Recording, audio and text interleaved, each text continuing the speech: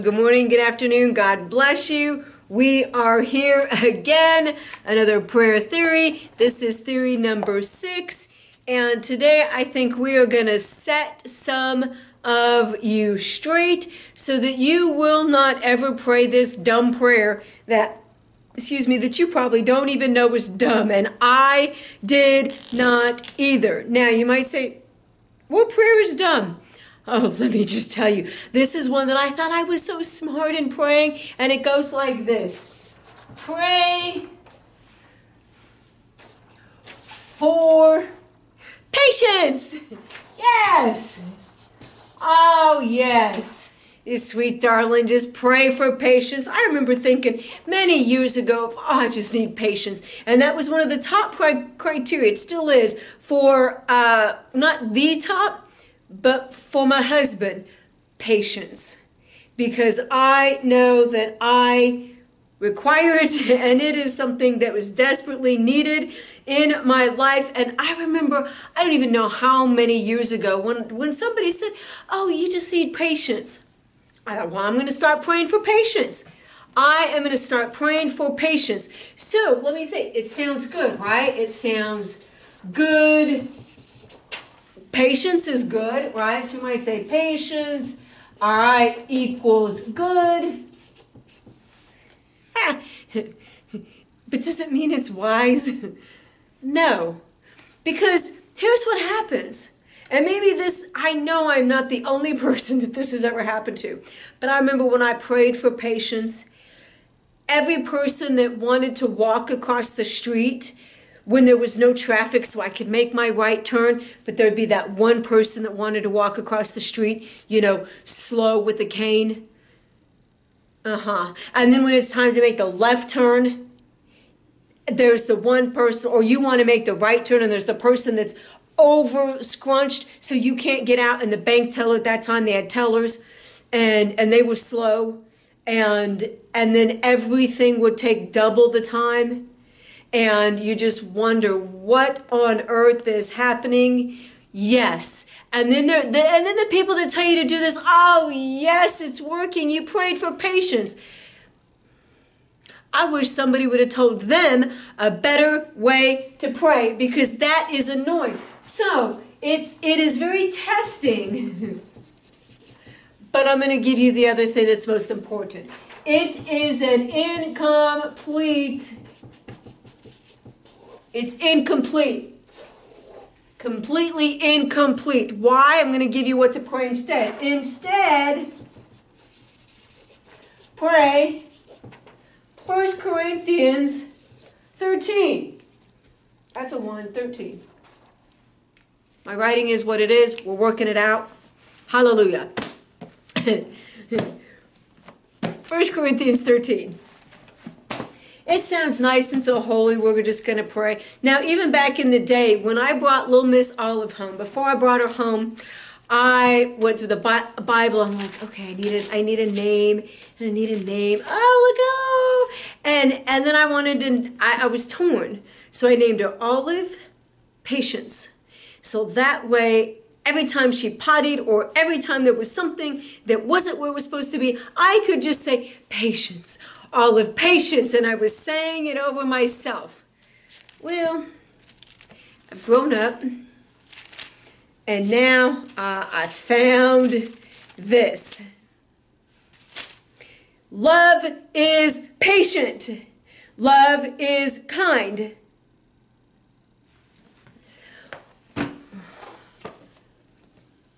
So if love is patient and love is kind, why do I need to pray, Lord, help me be kind to people? That's just not that brilliant either, because I could pray, Lord, I pray for an increase in capacity to love.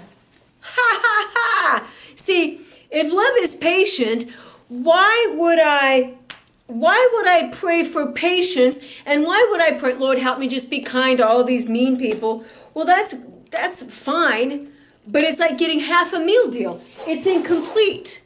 it's totally incomplete. It doesn't fulfill anything. But if I pray, Lord, I pray that you increase my capacity to love. Why am I saying increase? Because greater is he that is in me than he that is in the world. So if love is already in me, I don't need to pray, Lord, help me love. It's already in me. I need an increase of it moving through me, because you know what? Love will be new each and every day. Not that God is new, but what's in me, kind of like faith and expendable. You use it. It's like a durable good. You kind of use it and you need a replenishment. Faith, favor, wisdom, strength, and increasing capacity to love are what I pray daily. So that way I'm increasing from the deplenishment, or I need a replenishment of what I went through yesterday to love all those unloving people all around. You know what I'm talking about. So if I only pray, well, Lord, I just pray for love.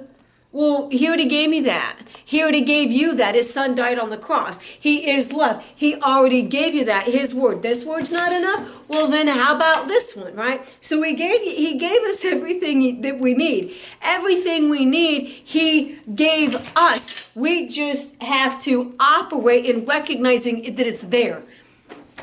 Love is patient. Patience falls under, so we might say, love, patient, right? So love, and then we go here. We'll make a little organizational chart. Patient, patience, and then kindness. It doesn't envy, it doesn't boast, it's not proud. Covers sins. How about that? Right, so when we start to see we don't need each element separately, that's a lot of extra prayer. A lot of them. Lord, help me not be envious today. Lord, help me to not harbor sin of others. Help me. That's just, Lord, increase my capacity to love. Because by default, okay, this is a global, all global, inclusive of all of those things. You only pray one thing at a time. You got to continuously pray one thing at a time. If you pray the whole thing, then all things that are in the whole thing come to you. The earth is God's, and all that is in it belong to him. Now, there's a lot of billions and trillions of things all over the earth, quadrillion, gigatillion, quadrillion, however much, right? Just settle on the people, right? But the people in the essence and all the people, multiply that times the hundredth degree and see what you get there. It'd be times the billionth degree to the 99th degree of even that. So then you start to add all your equations, and you start to see the earth and all that's in it belongs to God.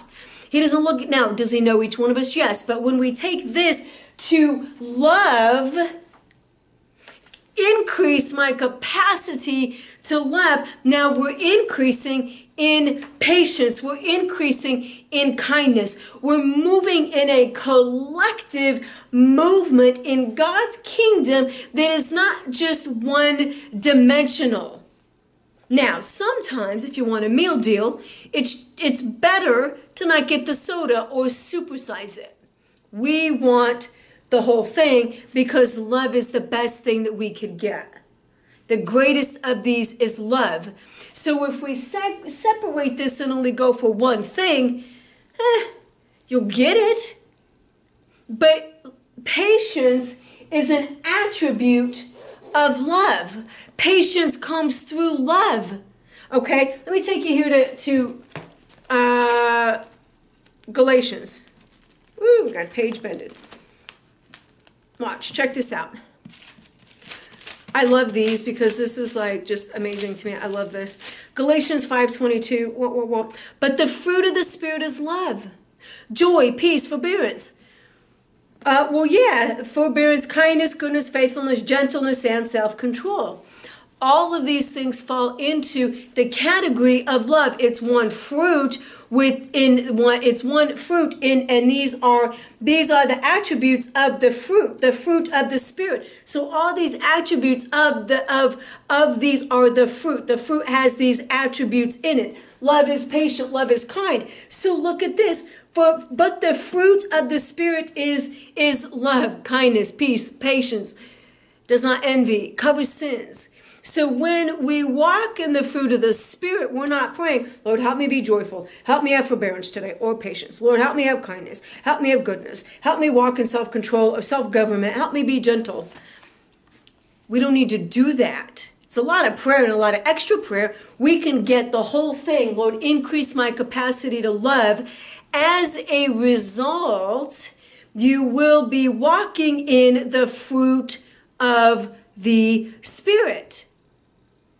People that are not walking in love, they don't walk in the Spirit because they can't. It's two separate things. The fruit and love go hand in hand. Ebony and ivory, peanut butter and jelly, Adam and Eve. They go together, not Adam and Steve.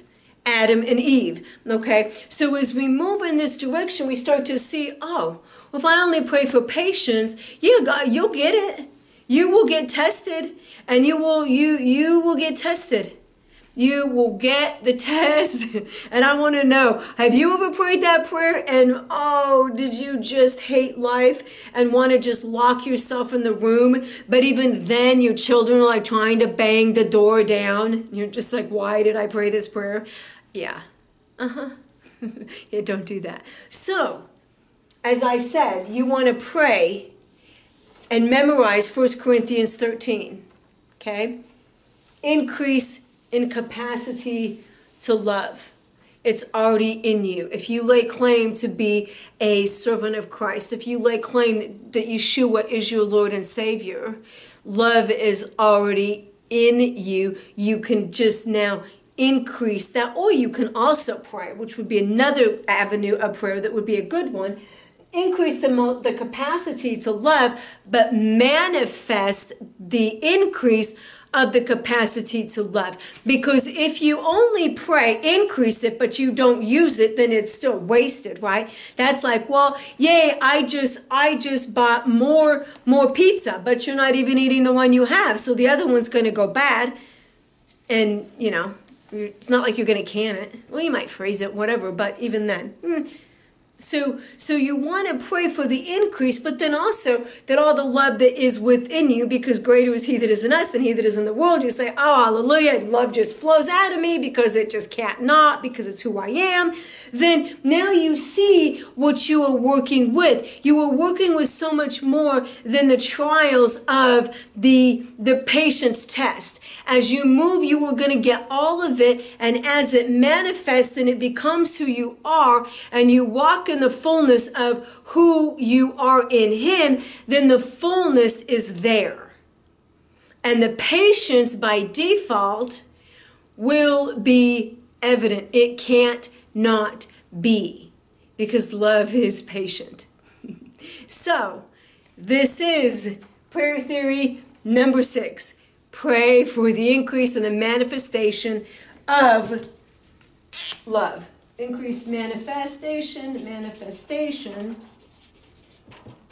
and increase in capacity to love. That's what you want to be praying, and that will be there for you every time you pray. When you pray that each day, thank you, Lord, you will see that God will move in your life where people that were an irritant, you'll know how to maneuver through with them. God will move in a way where things begin to be still and calm, and kindness will be on your lips. It'll be a different way of life because you prayed a bigger, bolder, more expanse prayer that got more done in a more strategic way.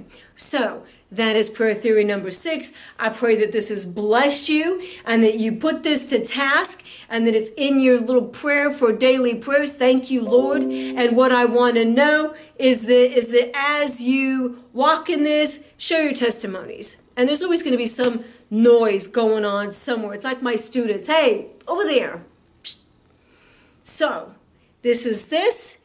Pray that. We do pray every single day at the 12 o'clock Central Standard Time hour. I invite you to join us. You just dial the number. You'll see it in the comments below.